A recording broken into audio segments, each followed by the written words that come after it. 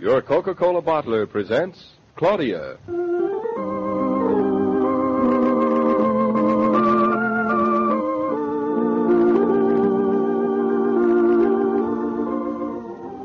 Claudia, based on the original stories by Rose Franken.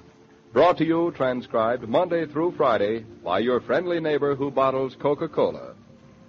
Relax, and while you're listening, refresh yourself. Have a Coke.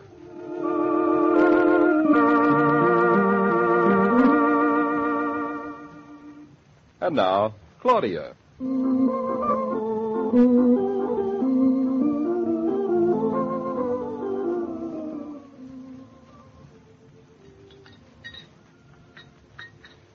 Now that I've been fortified by a strong cup of coffee, my love... Oh, was it too strong, my love? Hush up.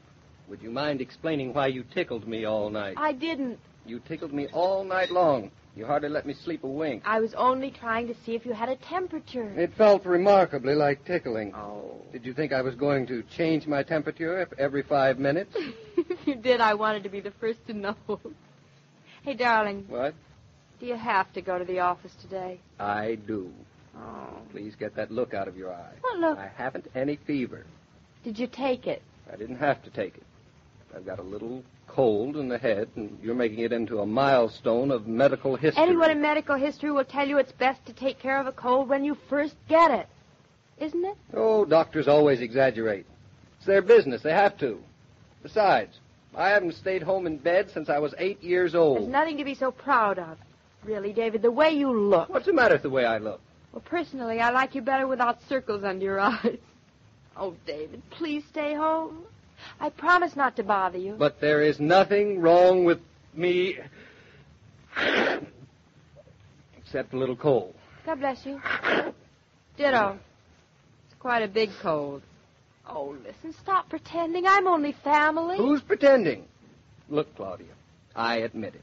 I'll go so far as to say I am proud of it. Proud of it? In fact, I'm so proud of it, I'd like to take care of it all by myself.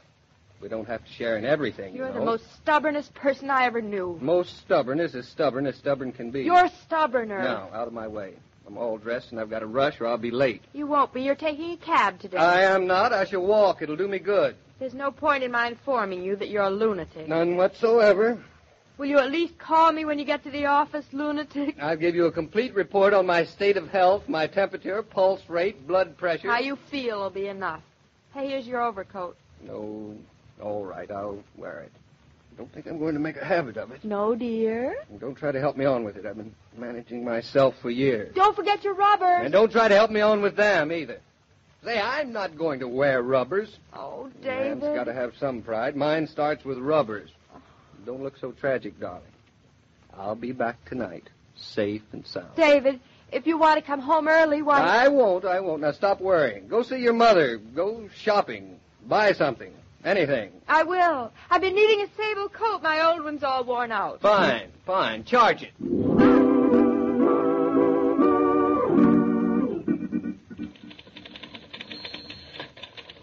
Roger, I'm not too satisfied with the plans of this west elevation. Oh, the devil. These colds are a nuisance, aren't they? You look a little feverish. I've got to run up to Redbury tomorrow. Think you'll be up to it? I can manage if you're not. I darn well better be up to it. The only point is, will Claudia be up to it? Is Claudia sick, too? Oh, it's terrible how this flu gets around. No, she's feeling all right, but she thinks a man should fall in bed with a hot water bottle in his arms if he so much as sneezes. That's better than the type of woman who doesn't care what happens to you. And right now, I just as leave Claudia locked me out of the house as smothered me with all this devotion. If I came home at this hour, she'd get panicky and send for the doctor. Claudia will get over it when she finds something else to worry about. Then you'll be jealous. Wait and see. Stay where you are. I'll take it. Hello?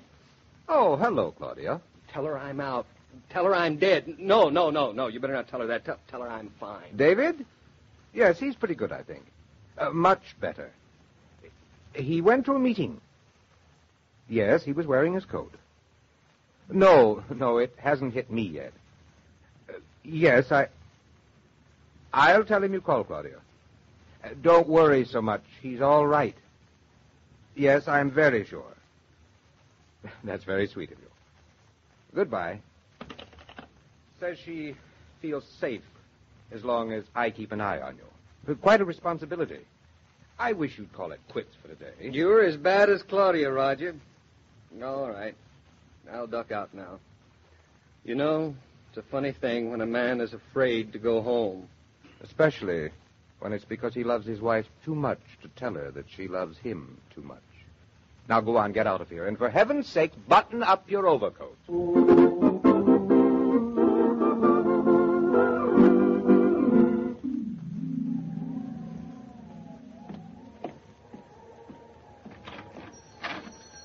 Gee, I don't see what people see in turtles. I don't either, but all women seem to love them. Oh, they do not. Well, take your time, folks. Look around. And, can I help you, sir? You want to buy a pet? You've come to just the right place. I think you can help me. You helped me before. I have. I don't recall. Well, you sold my wife a dog, a Newfoundland pup, Major, remember? Oh, Major, yes, indeed. Then you're Mr. Norton. That's right. Oh, yes, that Major was a lot of dog. A shame you had to give him back. Must have near broke Mrs. Norton's heart. Yes, it did. Mine, too. Most ladies aren't up to a big dog like that, but Mrs. Norton, she was. Now, take my wife. She used to favor canaries. Oh. Mind if I answer that? No, go right ahead. I'll just look around. In a moment, and I'll be back with you people in a minute, too. No hurry. Hello. Oh, did you ever see anything as cute as those kittens, Eddie? You know, one kitten is worth 100 turtles for my money. Yeah, they are kind of cute. For kittens. Don't you like kittens either? Oh, sure, kittens are all right, but I know who I like better than kittens or turtles both. You do, huh? No. You know who? Can't imagine. You want to know? I guess so. I'll tell you later. Oh, tell me now. Oh, not in here. Too many people around. Tell you home. You know, it's not nice to do that. What? Start saying something and then not say it. But I forgive you this time. Oh, look at 'em, Eddie. Do they have blue eyes or am I dreaming? They're blue, all right. I wish we could have one. Only one. Someday when we have a big house, I'll buy you a dozen. How's that? Oh, darling. Gee, Eddie, I didn't know anything could be so cute. Look at how they play with each other. Hey, in a minute I'll be jealous of those kittens. Then you better take me away right now. I think I better. Eddie, could I steal just one? Going out stealing things. A fine way to start married life. Come on. Where do you want to go? Let's go right home. Instead of to a movie.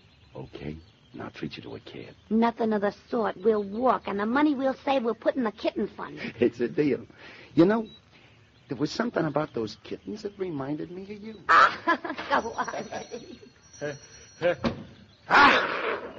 Sorry to have held you up, Mr. Norton. Oh, that's all right. Now, since it's big dogs you and Mrs. Norton have a hankering for, I know of a lovely St. Bernard I can get for you in 3 or 4 weeks. Can't wait that long. I'll take one of those small kittens. A kitten? One of these little orange ones here. Oh, Mr. Norton, I distinctly remember Mrs. Norton saying you weren't the cat type. And I don't like selling cats to them who aren't. Well, she bought Major for me. I'm buying the kittens for her. A remarkable woman. From one extreme to the other. That's pretty accurate. But I can't oblige you, Mr. Norton. Why not? Not with one of these. Too young. Hardly seen the light of day yet. Not even weaned yet. Well, tell me, is it a lot of work to raise them when they're not weaned? Oh, worse than triplets. Kittens to be fed on a bottle are more trouble than fixing a formula. Really? Ah, but you wouldn't know about that yet, or you wouldn't want the kittens.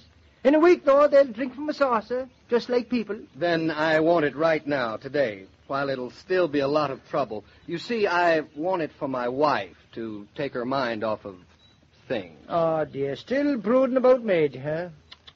The gap a dog can leave behind him. I shouldn't do it, Mr. Norton, but since I disappointed you with Major, I'll take the blame for this myself. Well, I appreciate that. Now, which of these kittens do you prefer? Well, they all look the same to me. But not to their mother. Well, you put yourself in her fur and pick me out a good one. One that wants to be pampered. You'd better make it male. Well, here we are. The sweetest little fella of them all. No. Don't scratch, Buster. How about making it 2? Ah, now that's a nice thought, Mr. Norton. When Buster gets a little older, it'll be lovely for him to have a brother to play with. But you're sure 2 won't be too much trouble? Oh, they couldn't be too much trouble. They'll keep Mrs. Norton nice and busy and worried, but not about me.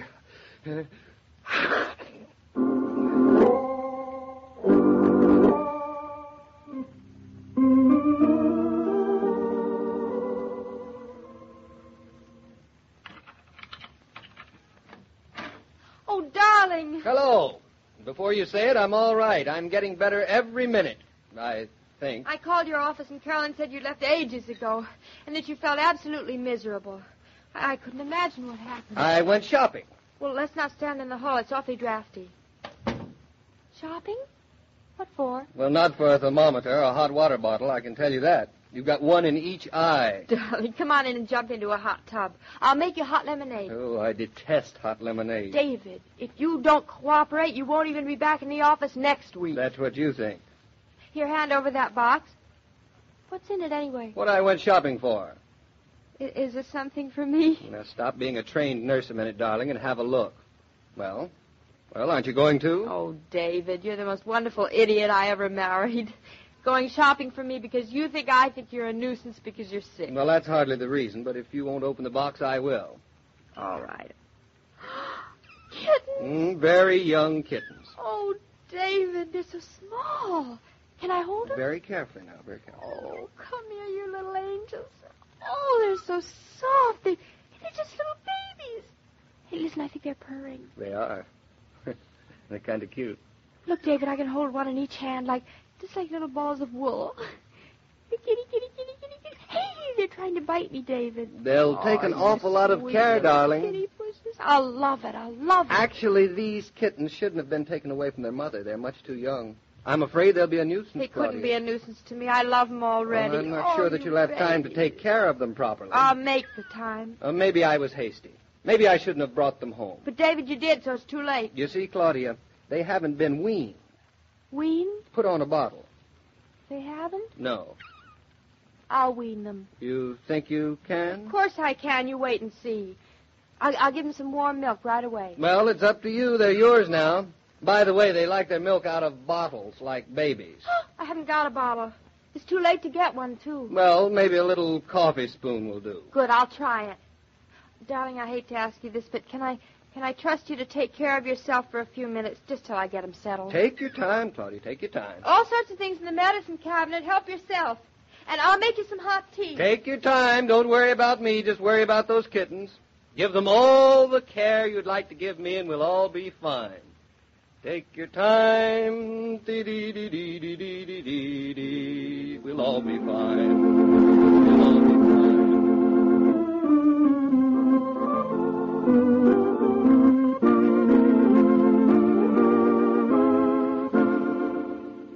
All story material used on this broadcast of Claudia was under the supervision of Rose Franken and William Brown Maloney.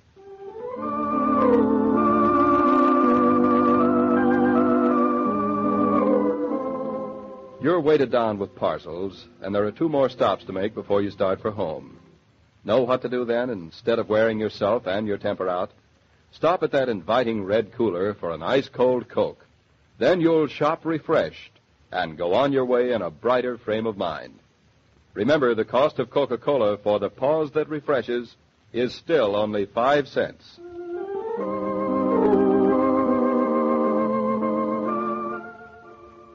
Every day, Monday through Friday, Claudia comes to you, transcribed, with the best wishes of your friendly neighbor who bottles Coca-Cola.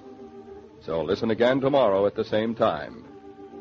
And now, this is Joe King saying au revoir, and remember, whoever you are, whatever you do, wherever you may be, when you think of refreshment, think of Coca-Cola. For ice-cold Coca-Cola makes any pause the pause that refreshes.